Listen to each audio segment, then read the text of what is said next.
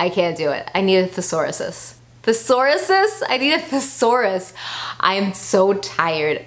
I said thesaurus. What is that, like a mix between a thesaurus and a dinosaur? Ain't shady, baby, I'm hot like the prodigal son.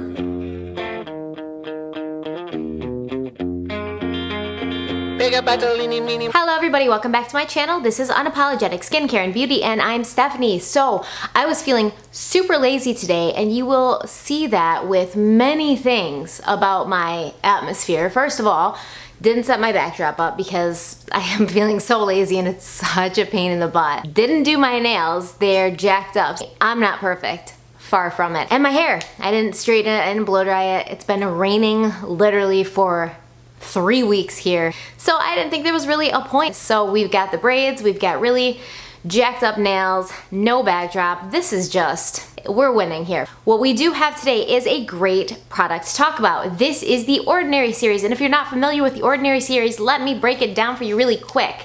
So the Ordinary series is a series that I talk about one of the Ordinary's products each week, not 5, 6, 7, 8, 9, 10 like other YouTube channels can do. It gets overwhelming and it gets complicated, especially with all the ingredients and what they're supposed to do and what you're not supposed to use them with. So I've created the Ordinary series, and there is a playlist which I will link you to.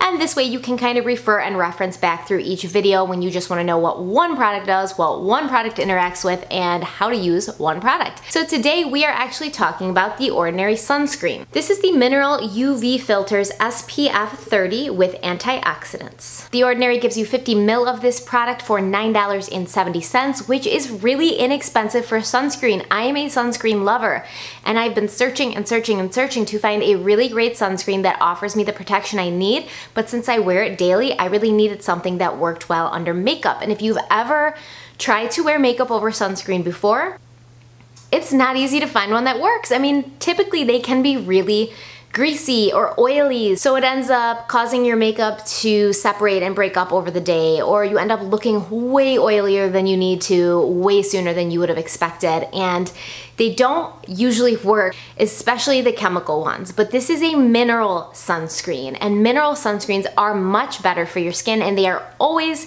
the sunscreens I look for when I'm putting a sunscreen on my face.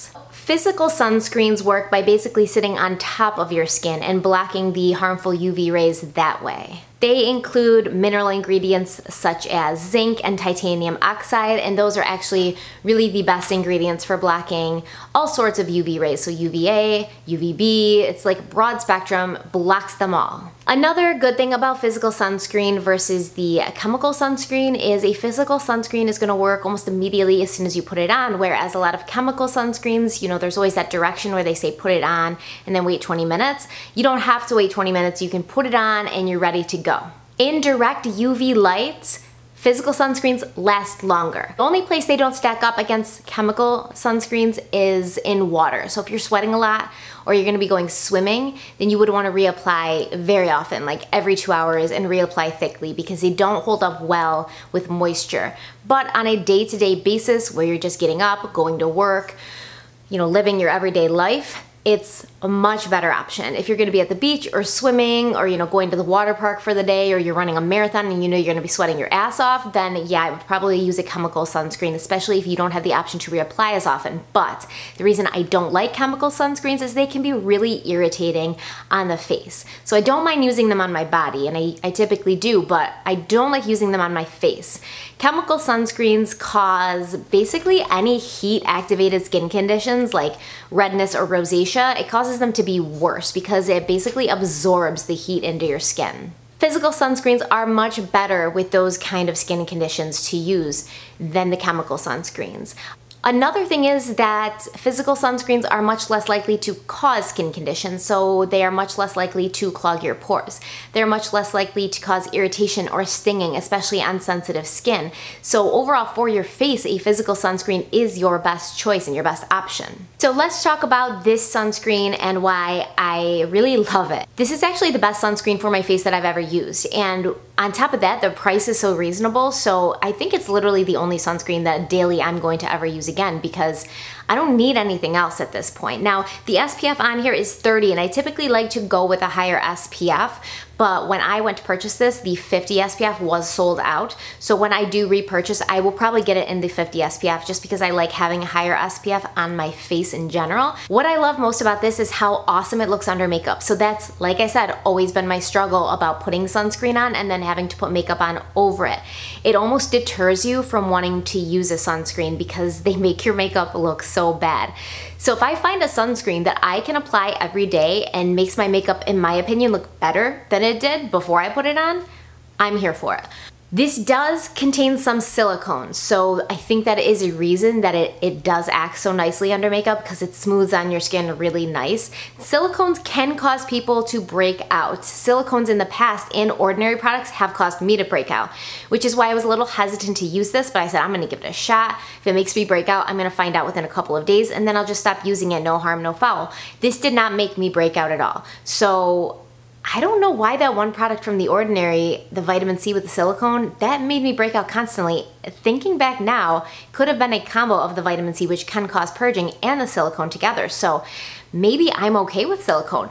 This did not break me out at all. It doesn't cause any agitation. I don't know if you've ever applied sunscreen to your face and you feel like a tingling or a burning.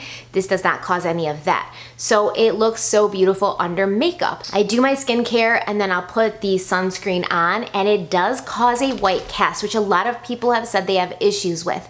To me, I'm so light skinned already. It makes you look really, really pale at first. I find after a couple minutes, because I'm not going right in with my makeup afterwards anyways, but after a couple minutes, that sort of fades a little bit and it's not as dramatic.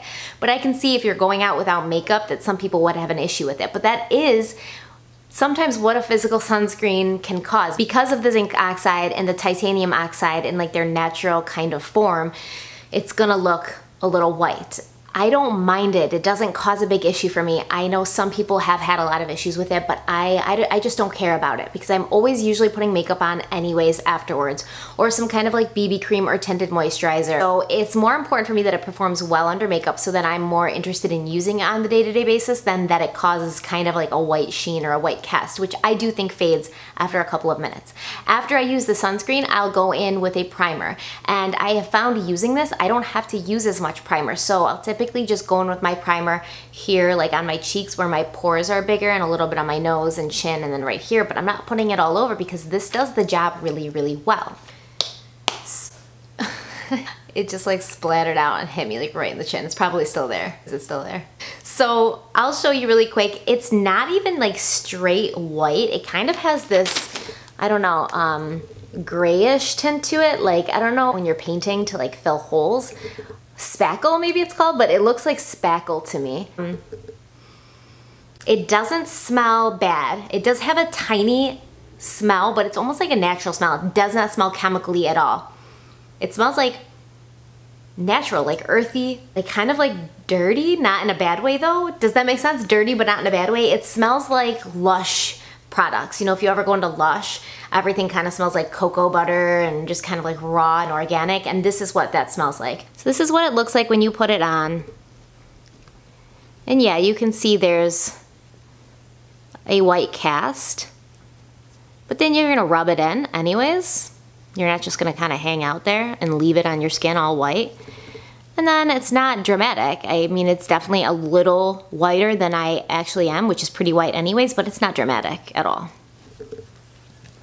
Overall, this is really, really great. It makes my makeup look so much better. It acts like a primer, and even though it has silicones and it has oils in here, I don't find with other sunscreens that have oils in them, I do find that it does separate and make me look oily. This never ever does. It goes on so smooth. It's not gritty or grainy. It just really absorbs into your skin, and you could see as I was rubbing it in, it absorbs into your skin almost immediately. So it's just a really, really good product, and I'm really, really happy I found it. And I'm gonna say really, really again. That was too much, guys. I'm really, do I have a different word than really? I'm incredibly happy that I found this, and I really suggest it to anybody who really wants, oh my god, I said really, oh my god, I can't do it. I can't do it. I need a thesaurus. Thesaurus? I need a thesaurus. I am so tired.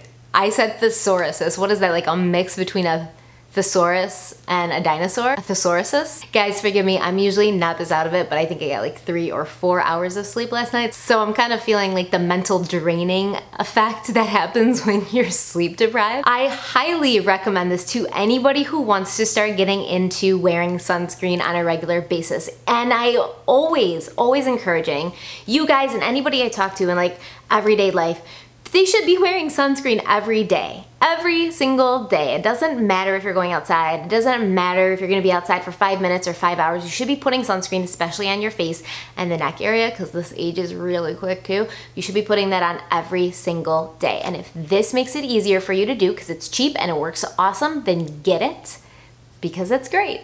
All right, guys, I'm gonna wrap it up because I don't want to embarrass myself in front of you anymore. So I hope you enjoyed it. Let me know in the comments what you think, or if you have any more questions that I didn't cover. I try to get to every single comment on my video all the time, and I usually do.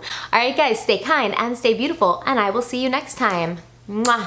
Bye. Feel your left hands free and your right hand grip with another left hand. Watch his right hand slip. Schwartz is gone.